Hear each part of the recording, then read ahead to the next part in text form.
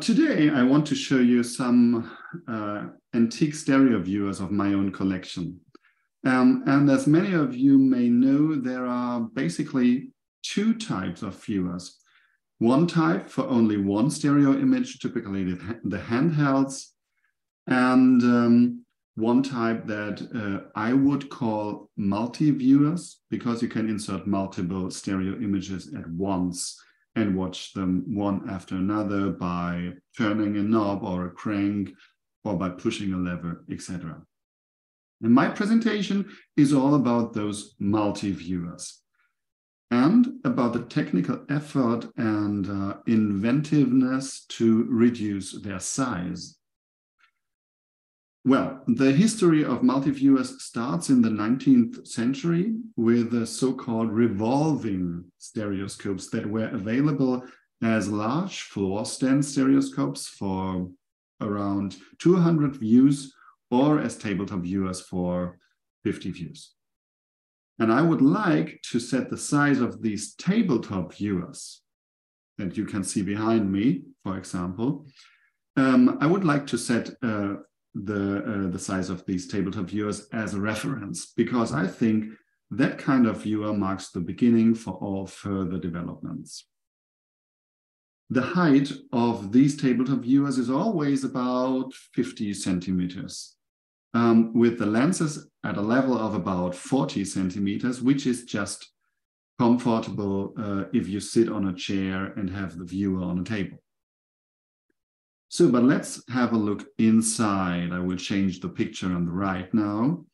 The slides are attached to a kind of belt made of fabric or of metal that can be revolved by two knobs at the outside of the viewer. And this system actually never disappeared, even though many other systems have been developed since. By the turn of the century, the French Jules Richard advertised a stereoscope of the standard tabletop size that could hold up to 300 views instead of just 50. Well, this is just halfway true. Actually, you can load just 25 glass slides at one time. But since these slides are stored in a handy tray, it's easy to exchange the tray to watch the next series or so. So what about the 300 views? Well, that's also true, because the mechanism in the upper part of the viewer is actually much smaller than the revolving system. And that leaves pretty much space below where 3 drawers can store 4 trays each with 25 slides each, and that makes a total of 300. And as you can imagine, the tray system can easily be expanded to an unlimited amount of photos that are constantly available. And I think that's why many other manufacturers produced viewers that worked likewise. For example, these ones. All these viewers have a lower part to store trays and an upper part for the mechanism. Some are a little larger, some are a little smaller, but still they have approximately the standard tabletop size of 50 centimeters. And it's easy to imagine that with trays, the number of slides was no longer a selling point. Instead, manufacturers tried to improve the mechanism or add complications like additional lenses. And the height of the mechanism was at least around 3 times the height of the glass slide, as you can see on the very left viewer. You can imagine the eyepieces are one time the height of the slides, and below you have 2 times another. Yes, 1 time the glass slide height for the viewing level, 1 time for the tray in the middle, and 1 time for 2 metal bars below that would move up to push the 1 single slide to the viewing level. And sometimes there was also a plaque board involved to cover the bright background while the stereo views were changed. And this increased the minimum height to 4 times of the viewing format, as you can see in the middle and on the left. As I mentioned before, the revolving system never disappeared. Mattei, a French manufacturer, developed a nice and quite slim viewer called Stereoscope Américain pour foyer. He was able to reduce the horizontal dimensions of the housing because he used a smaller revolving system entirely made of metal, which fitted tight into the viewer. The revolving system was also optimized in a way that the slides kind of snap into the best viewing position while you turn the knob. And finally, he used lenses that allowed a lower distance to the stereo slides. The focusing mechanism was mounted outside the housing, as you can see. And there were 2 versions available, one with exchangeable belt and one without. And as you can see, we are at about 45 centimeters in total. The German manufacturer Ernemann took a different approach. Normally, a mechanism is mounted in a metal rack, and then the entire mechanism is put inside an empty wooden box. The so-called magazine stereoscope used the wooden housing itself as a rack for the mechanism. That means that the shafts of the mechanism are mounted directly to the outside of the viewer. And that's why this viewer is hardly wider than the trays themselves, as you can see on the right picture. And if you want it even smaller, you could simply unmount the storage base.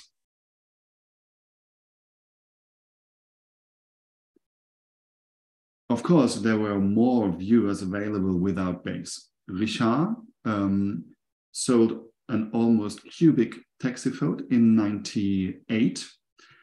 And you could also unscrew the base of 2 of the viewers that I mentioned earlier.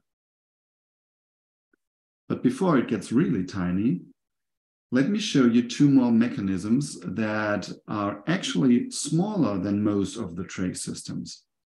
The Planox system, which was sold in Germany as Heidoplast by the German manufacturer Franke und Heidecke, the Planox system used magnets to pull up the slides. So there was no need for space below for the metal bars. And as you can see on the right picture, there is almost no mechanism inside the viewer. It was all done by the magnets. Though the manufacturer obviously did not try to reduce the outer dimensions of the viewer. It's still 35 centimeters, and it could have been much, much smaller.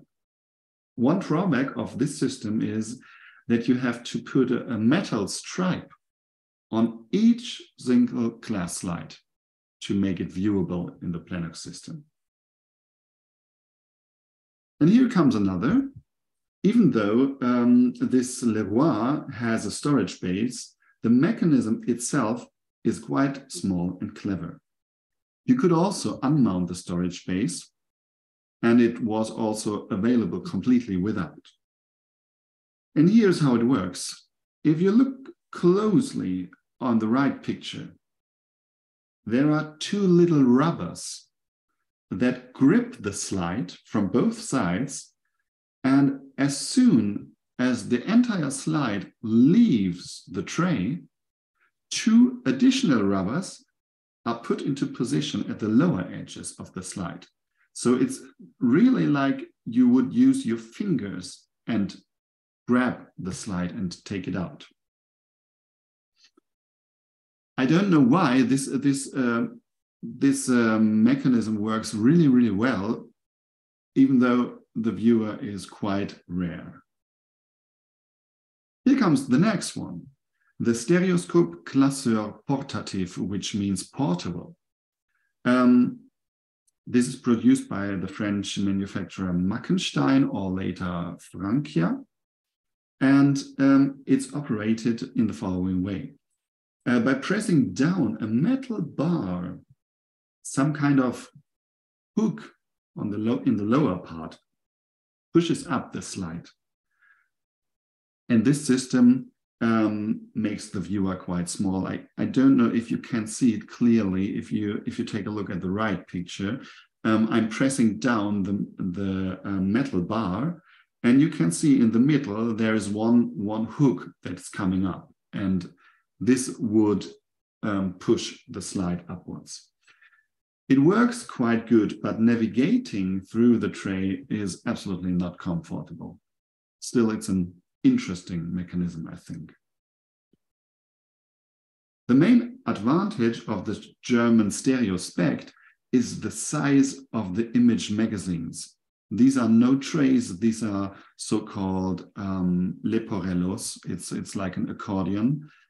And these folded magazines are inserted into the upper part of the viewer, and a lever on the right lets the images slip through one after another. And this works actually quite nice. And it was quite popular for a long time in Germany. It was produced by ICA and by Zeiss later.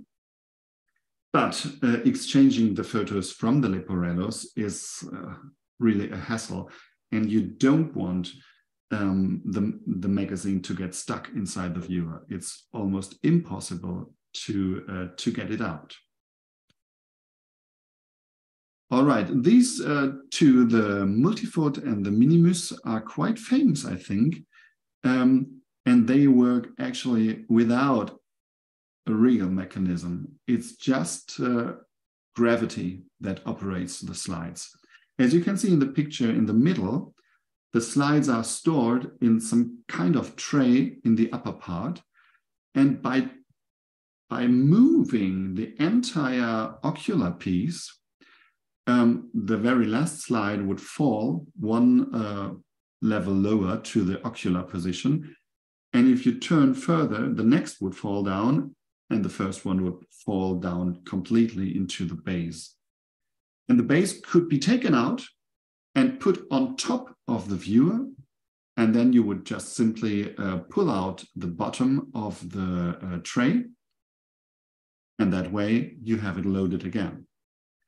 The Minimus on the right is even smaller, and it has no door in the base. So how do you get the slides back to top? It's simple, just turn the whole viewer upside down and they will fall back into position. The drawback is that you cannot exchange the trays, so you are limited to 20 or 25 slides. There are additional boxes that work with the system, but actually it's more for a little number of slides. But it's nice, and I think these Bizet viewers always look very pretty. Now it gets even smaller. Richard produced this stereoscope system Janholz.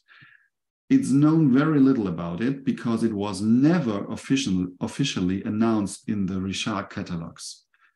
Basically, there are two boxes, one in the upper part and one in the down part, and there are springs in it that will press the slides to the back of the viewer.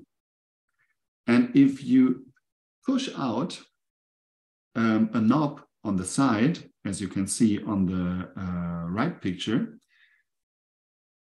you could operate one slide to the next level or to the top. The bad thing is the slides touch each other while being moved. So you would scratch the slides after a while. So I think this viewer might have been for advertisement purpose. It has a nice handle, so it's actually a handheld. And I think it was loaded with a series of slides, maybe for some products that were sold or something like that. And that's one possibility why it's not mentioned in any catalog. It works very reliable, but the drawback is, as I said, that you would scratch the slides. And I think here's the last one, the Planox Apiscope, which is like a monkey viewer. It's operated without magnets. As you can see, it has exactly the same dimensions as a normal handheld Brewster viewer. But if you move a little hook in the bottom, a magazine will drop down. And whenever you push it back into the viewer and let it fall down again, it will change the slide. And it's like in an endless repetition. You have 12 slides that you can store inside. You can exchange the magazine. And while you are pressing the magazine inside the viewer and let it fall back, you would move on to the next slide. So that's the smallest and really a handheld multi-viewer that I've seen until now.